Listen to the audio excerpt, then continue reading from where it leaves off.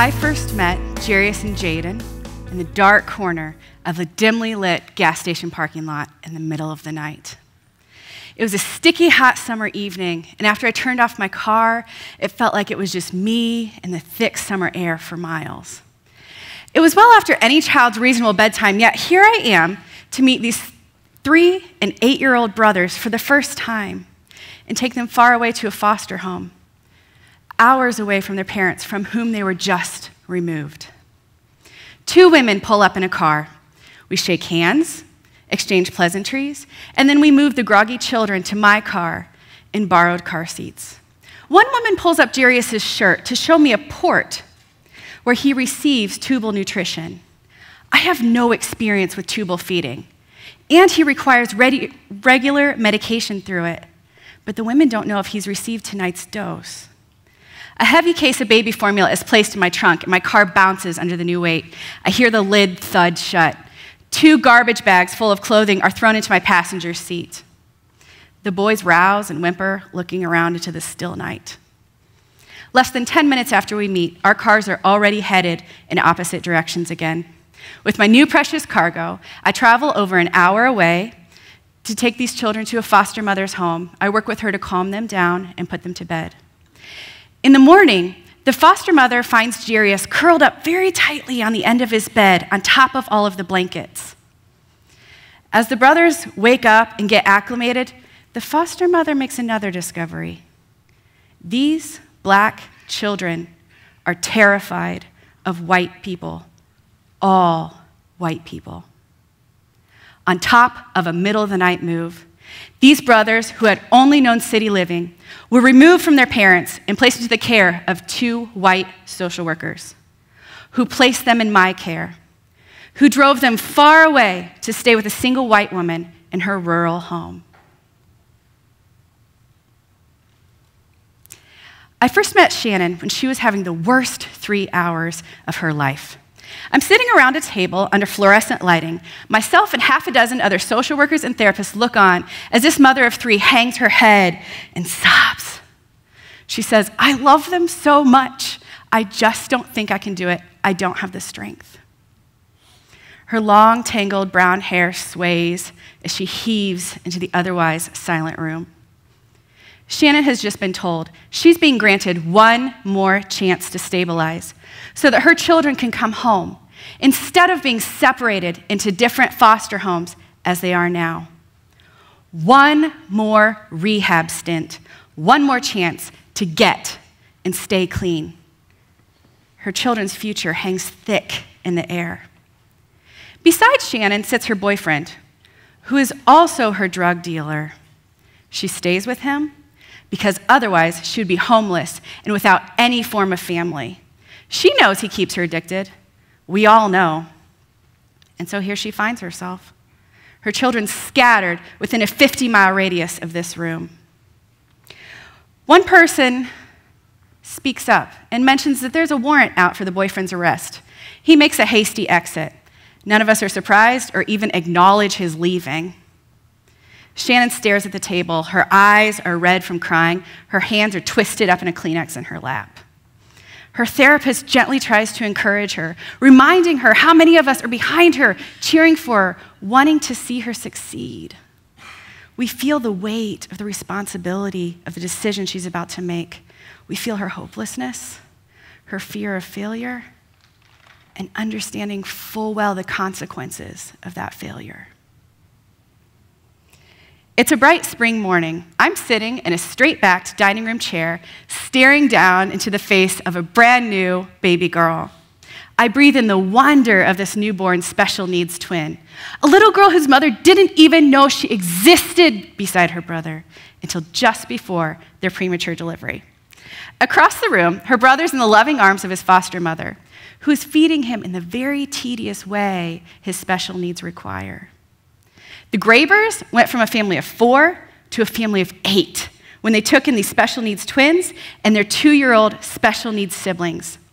The Grabers can only do this because of logistical and emotional support given from family, friends, and community.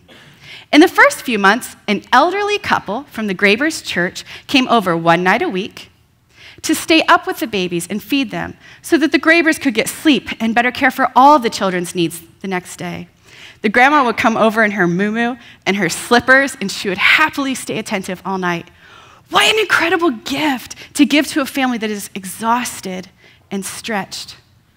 Others brought over meals, mowed the lawn, even offered to babysit so that the foster mother could get a shower and run errands. Yes, you heard me right. So she could take a shower.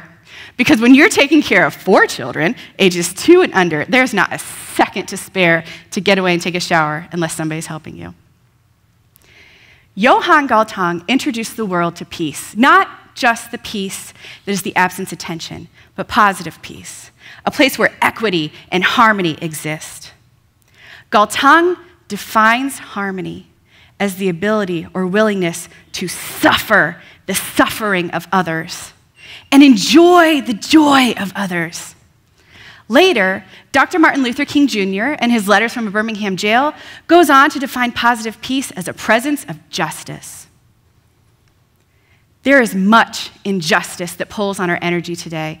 There are many, countless, worthy causes. Creating harmony in communities, neighborhoods, regionally, and globally is the goal of many a nonprofit church and civil servant. But I beg you, consider this. Can we ever consider ourselves a peaceful country when an addicted, loving, single mother's only daily support is her drug-dealing boyfriend? Can we ever consider ourselves a peaceful country when children are removed from their parents in the middle of the night and taken hours away because there's no foster home available in their neighborhood? Can we ever consider ourselves a peaceful country when siblings are separated from each other for weeks, months, years, because no foster family is well enough supported to be able to take in all of those children at the same time? When the wars are lost or won, when the angry voices are quenched, when enemies become allies, there is still work to be done. My children grew up in expensive car seats with the highest safety ratings. They have not only clean clothes, but too many clothes, and yet another set of clothes just for dress up. I monitor not just their scholastic progression, but their emotional reaction to peers and their sense of self-worth. And while I'm doing this parenting, down the street, there's a young woman in her 14th foster home. A young woman who grew up in borrowed and filthy car seats. A young woman who has no reason to believe that the adults who smile at her when she first walks through their door are actually willing to walk with her as she processes her painful past. A young woman who fully understands people and places get paid to take care of her. Our collective children are not commodities. They are not resource suckers. Our children deserve justice, the best care, not just physical needs met, but mental, emotional, scholastic, spiritual. Our children deserve the best care, not because of what they may become or what they may one day be able to give back. Our children deserve the best because they have inherent worth. They are worthy because they are here. Their behaviors, their words, their medical needs, the size of their families, these things do not always make them easy to care for or love or seem worthy of our best. But it is not his job to seem worthy of our best. It is our job to see the injustice and do something about it. Our country will experience positive peace when a motivated mother can reach out and find connection in her community and doesn't have to depend on a drug dealer for housing and family. Our country will experience positive peace when there are safe and stable foster homes available in every type of neighborhood and community. Our country will experience positive peace when children from hard places and big sibling groups are able to be placed together in one foster home because that foster family is abundantly supported by family, friends, and community. I dream of a world where children are not exchanged in dark corners of gas station parking lots.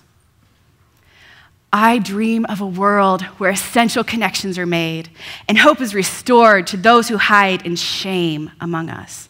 where those who have extend mercy and flexibility. Your skills, your talents, your aspirations, your experiences, your personality is needed. And maybe, just maybe, someday you'll be able to tell your grandchildren, I was there.